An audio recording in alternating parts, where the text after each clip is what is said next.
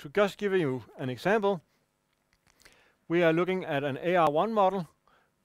Here, let's just look at the heat transfer from a body to its surrounding, and basically assuming that's just conduction, and then it's just a first order differential equation with some insulation layer, and then you have a temperature difference. Let's assume that the surrounding temperature is 0. Then we have a very simple equation here with a solution that I guess you have all seen before, just the exponential function from initial state. If we discretize this to get into discrete time, well, basically we have this model here. In practice, you will often have some noise on top of that because you have some fluctuations or whatever. So basically what we end up here is a model that is an AR1 model.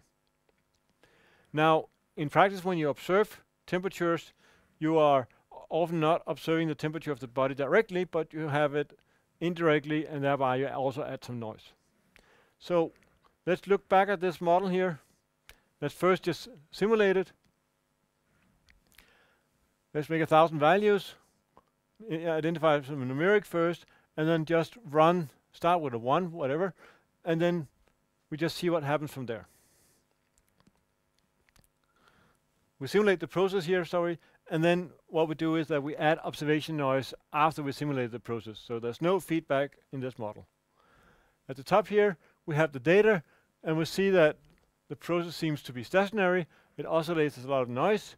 So what has been done here is to calculate the sample autocorrelation and the sample partial autocorrelation function. And the question is now, can you identify which model is actually being used here? So what do we see? We see an exponential part up here. Well, we did start out with an AR1 model. So it's no surprise that we see an exponential decay up here corresponding to an autoregressive part. And we also see that in this partial autocorrelation function we have in lag 1, we have a very significant contribution. And that's also very well corresponding with the AR1 part. But we also have something in lag 2 here, which should not be there. So what is this model? Is this another exponential, or is it actually an AR2 model? Let's just look into it. Let's think of it for a second. Basically, what we have is that we have a system. Let's just write it up for consistency. Who we have, and rather than using temperatures, I will just write xt equals some parameter phi xt minus 1 plus epsilon t. And then what we have as well is the observation noise. So what we observe is yt equals to xt plus, and I'll just use et as the observation noise down here. Now, what we'll do then is look at yt and try to insert xt. So what we get here is that yt is equal to what we have up here. So that's phi xt minus 1 plus epsilon t plus et. Now let's look at what we have internally here. Xt minus 1, what is that equal to? Let's look at what we have up here and see, well, we can take it from there.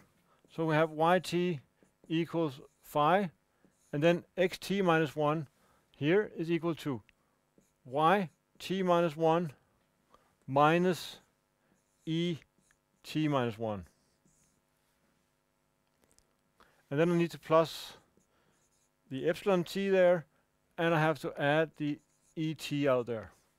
So rewriting this, what we have is that yt is equal to phi yt minus 1. And then we have a, let's collect the time stamps out here first. Then we have plus epsilon t plus et, and then we're skipping, missing this part here, this minus phi et minus 1. So what we do have here is an AR1 part, And then we have something that resembles an MA1 part, that comes from a contribution of two different noise signals, where there's an MA part for one and not for the other. And that's also why you get this dip here. That's for the MA part that gives you that scaling. So that's just yet another example of how things could be done.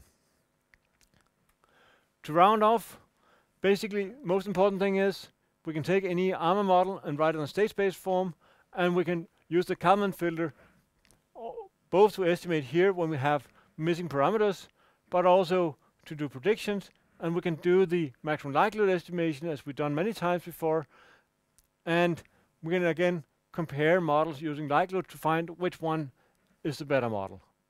And at the end of the day, what we care about is to find the model that is most useful for whatever system or problem that we're trying to solve.